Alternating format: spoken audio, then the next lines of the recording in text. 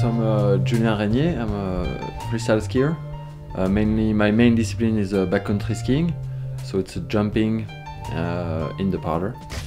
And I'm from France, La Plagne. For the Swatch Skiers Cup, I'm in charge of actually shaping the jump on the freestyle backcountry event. I'm also going to be judging, but my main role is to shape the course.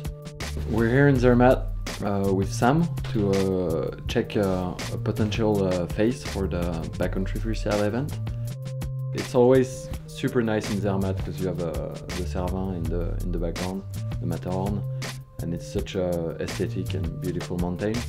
And the face is right at the foot of the Cervin, and it was it can work really well. So designing the course is really fun, and it's fun to imagine the rider actually performing on it.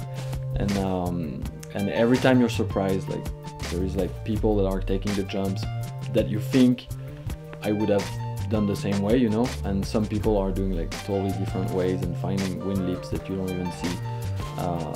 And it's always really interesting. It's always a great question.